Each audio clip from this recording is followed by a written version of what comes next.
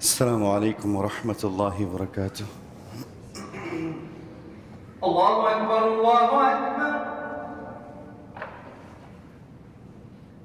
الله أكبر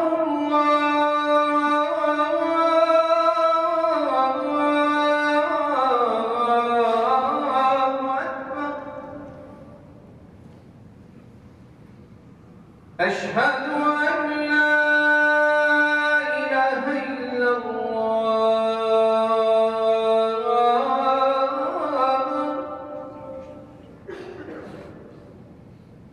أشهد أن لا إله إلا الله.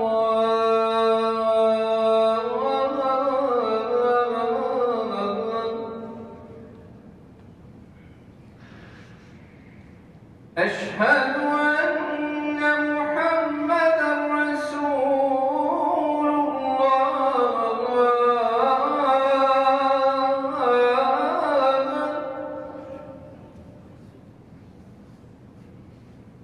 أشهد أن محمدا رسول الله.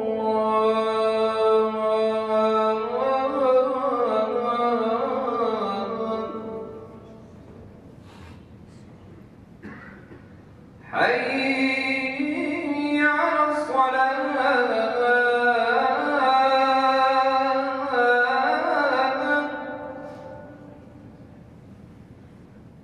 حي على الصلاة.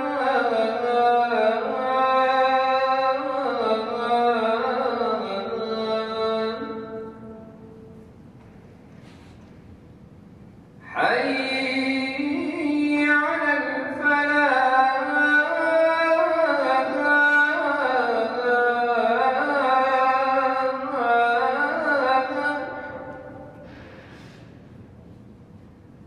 حي على الفلاح.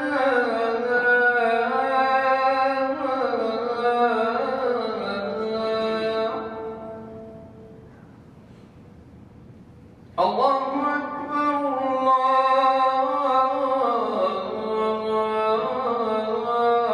الله أكبر. لا إله إلا الله.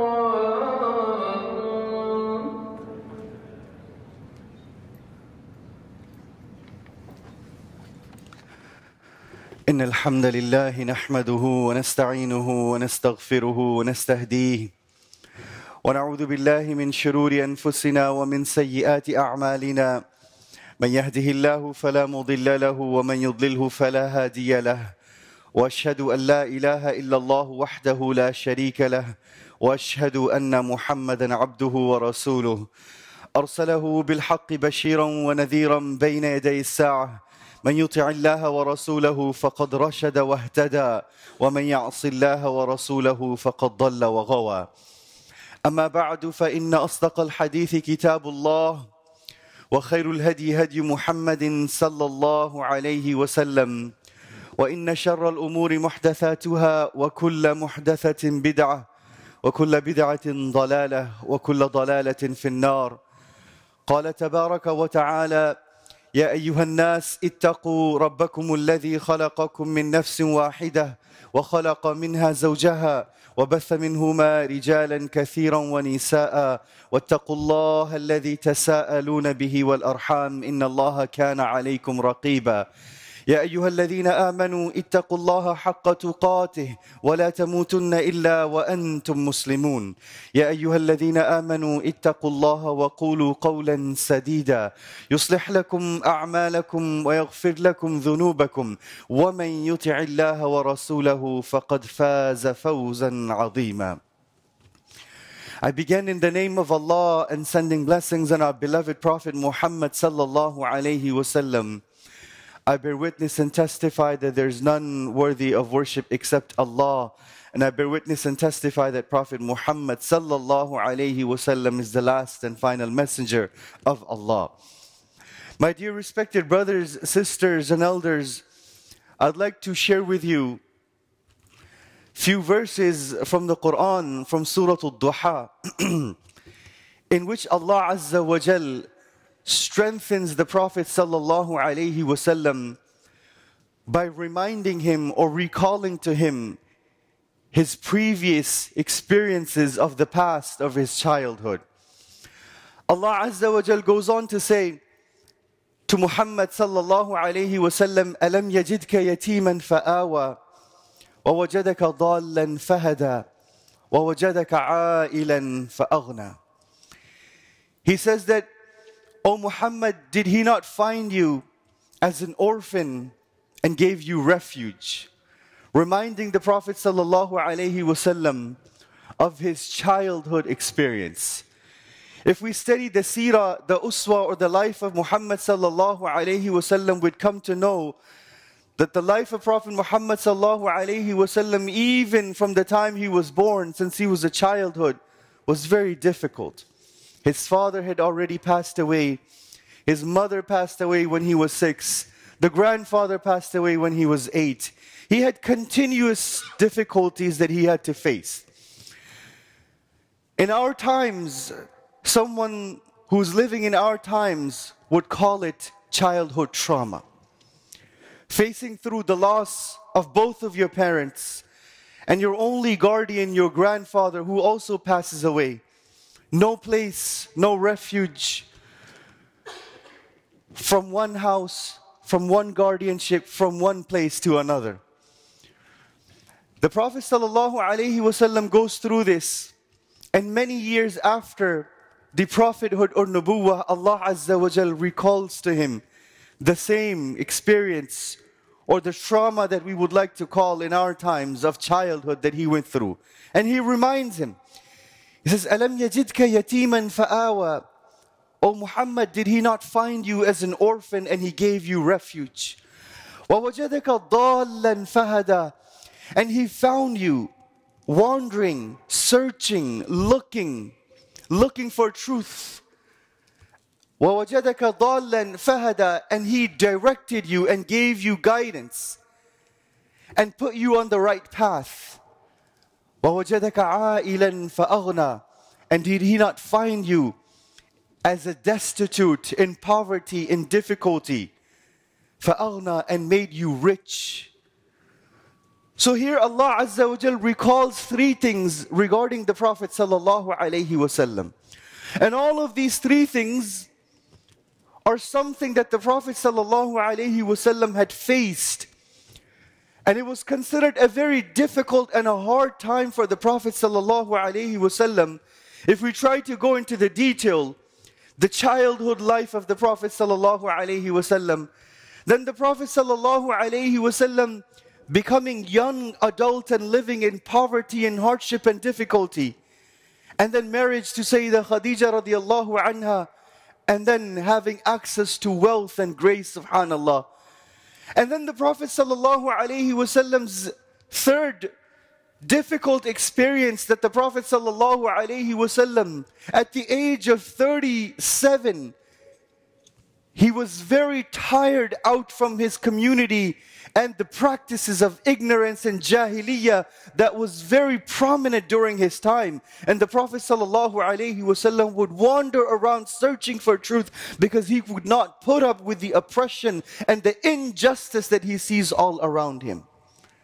At the age of 37, the Prophet ﷺ isolated himself. He started reflecting. He started pondering.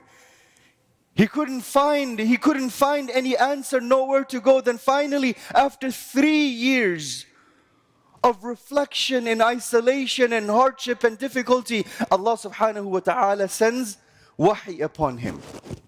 So all of these 3 things that Allah Azza wa Jal mentions to the Messenger Muhammad, he's being reminded again after many years, when he is living good, when he has a good family. And then the Prophet ﷺ is reminded furthermore, فَأَمَّا الْيَتِيمَ فَلَا تَقْهَرْ. Then, O Messenger Muhammad, as for the orphans, since you were born as an orphan, since you went through an orphan, since you had a difficulty, don't use it as something to hold you back or to hold you down or to complain and to say that I had a very difficult childhood, I had musibah musibah and hardship and difficulty upon me. I can't do anything. I have fallen into addictions. I have fallen into all of these problems because I had a difficult life. The Prophet ﷺ is reminded by Allah subhanahu wa ta'ala to remember and to remind yourself of the difficult time and use it as a strength to help others. Use it as an advantage so that no one ever has to go through hardship, difficulty, or anyone who is an orphan does not have to face life just as you had faced Messenger Muhammad sallallahu alayhi wa sallam.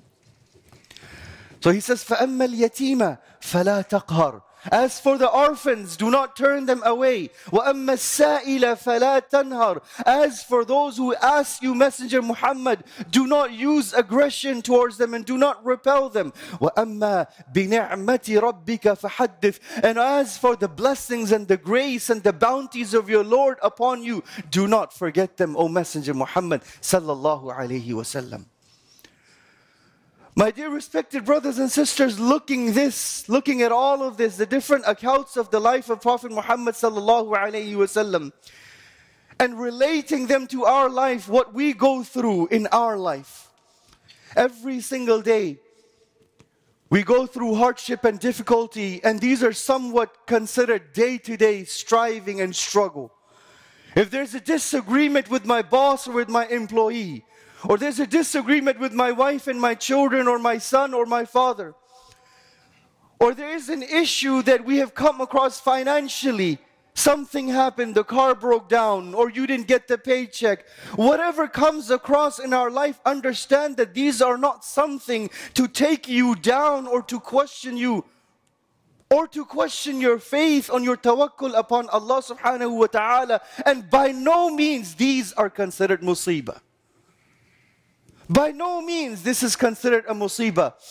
One time a brother came to the masjid and he, subhanallah, his car broke down and he started complaining to Allah subhanahu wa ta'ala as if this is the greatest calamity that has come upon anyone.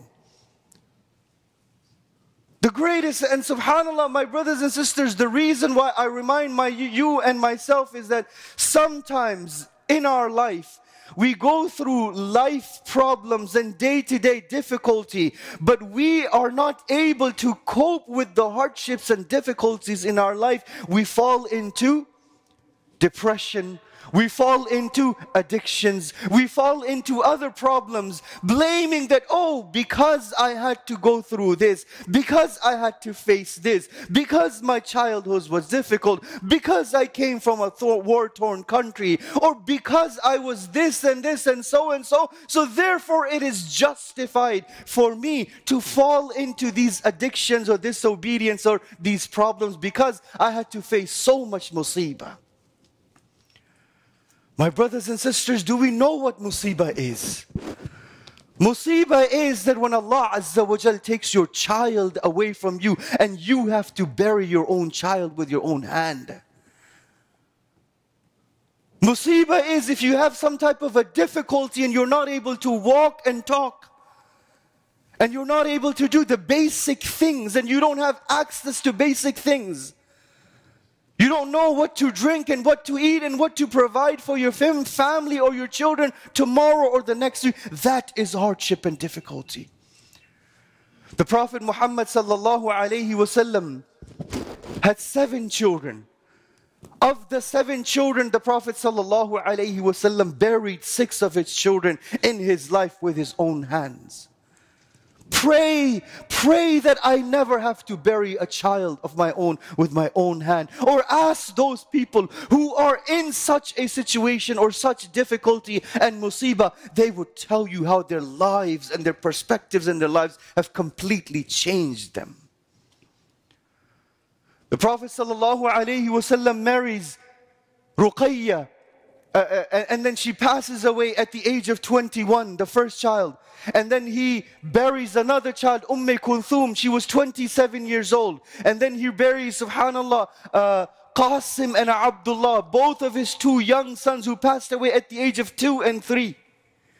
And then the Prophet ﷺ's daughter, Zainab radiallahu anha, she passes away at the age of 30. And then his last son Ibrahim passes away when he's 2 years old. The only daughter of the Prophet ﷺ, Fatima, lived only 6 months after the Prophet ﷺ, bearing 6 children. It's not easy, my brothers and sisters. That is musibah, that is hardship, and that is difficulty. Yet it did not dwindle on his faith. He did not start to question Allah subhanahu wa ta'ala. So the message that I share with you, my brothers and sisters, that whatever hardship and difficulty that you went through, you can call it a childhood traumatic experience, or you can call it an extraordinary childhood. If you had an extraordinary childhood, or young, or adult, or youth age, then know that you should also have an extraordinary future as well. If you were born as an orphan and you went through hardship and difficulty, or you were once a refugee or in poverty, then make sure that as you grow up and you have strength and opportunities and resources, that no one around you has to go through what you went through. This is how the Prophet ﷺ is being reminded to not take his difficult experiences and hold him back, but instead turn it around. Use it as an advantage to help other people, so that no one around you has to go through what you went through. And that is success. That is a successful story.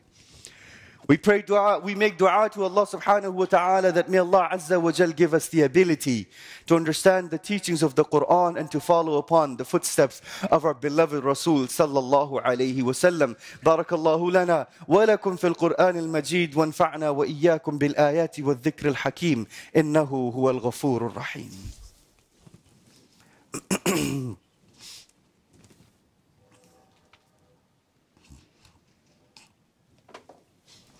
الحمد لله الذي أنزل على عبده الكتاب ولم يجعل له عوجا قيما لينذر بأسا شديدا من لدنه ويبشر المؤمنين الذين يعملون الصالحات أن لهم أجرا حسنا ماكثين فيه أبدا وينذر الذين قالوا اتخذ الله ولدا ما لهم به من علم ولا لآبائهم كبرت كلمة تخرج من أفواههم إن يقولون إلا كذبا إن الله وملائكته يصلون على النبي يا أيها الذين آمنوا صلوا عليه وسلموا تسليما اللهم صل على سيدنا محمد وعلى آل سيدنا محمد وبارك وسلم اللهم انصر الإسلام والمسلمين اللهم أعز الإسلام والمسلمين اللهم أيد الإسلام والمسلمين اللهم انصر من نصر دين محمد عليه الصلاة والتسليم واجعلنا منهم واخذل من خذل دين محمد عليه الصلاة والتسليم ولا تجعلنا منهم اللهم أرنا الحق حقا وارزقنا اتباعه وأرنا الباطل باطلا وارزقنا اجتنابه اللهم إنا نسألك الهدى والتقى والعفاف والغنى اللهم إنا نسألك العفو والعافية والمعافاة الدائمة في الدين والدنيا والآخرة عباد الله رحمكم الله إن الله يأمر بالعدل والإحسان وإيتاء ذي القربى وينهى عن الفحشاء والمنكر والبغي يعظكم لعلكم تذكرون أقم الصلاة